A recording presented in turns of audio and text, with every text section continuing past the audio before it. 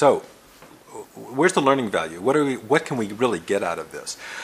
I think that if we look at the two styles, there's the major styles of NLP as defined by the Richardisms and the Johnisms.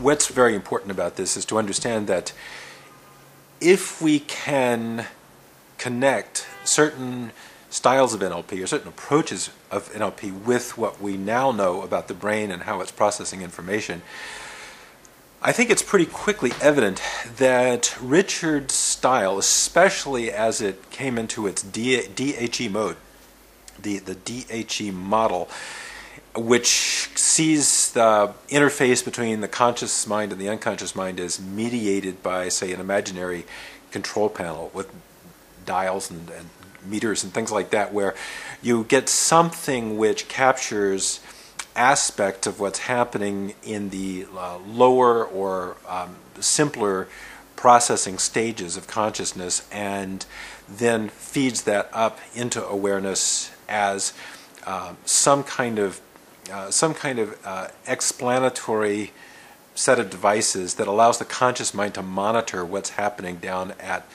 lower levels, and lower in the sense of the earlier or more foundational parts of consciousness that normally don't find their way up into consciousness, because consciousness is very involved with the binding problem of creating this unified sense of reality from all these completely discordant inputs that are coming in from everywhere, and then saying, well, this is now the reality I inhabit, which is a wonderfully effective illusion.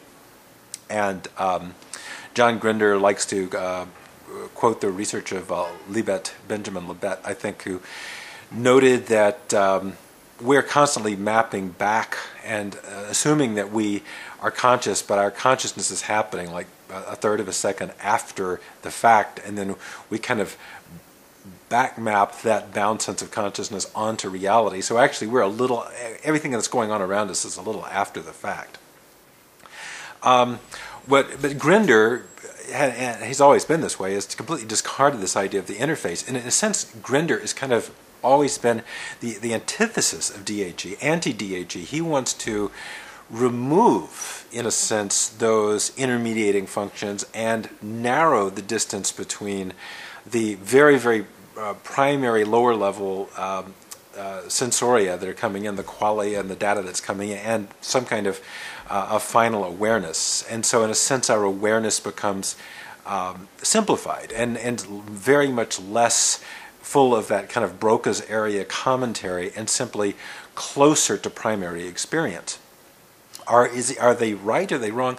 I think they're both very, very useful, but they're most useful when combined. So let's collapse that anchor. Collapse an anchor, everybody. I think we should go with John fully at that level of gathering in and becoming highly attuned to primary representation and experience, and we should go with Richard and the ideas of DHE when it comes to using the minds that we do have. Let's say just because we have two hemispheres doesn't mean we should discard one or the other because somebody just said so. Use your left hemisphere in the Ricardian way of creating sorting mechanisms and creating ways of interfacing leftness and rightness, and use John when it comes to perceptual acuity and getting information in. So one is sort of more the master of the sorting, and one is more the master of the gathering. Collapse them, put them together.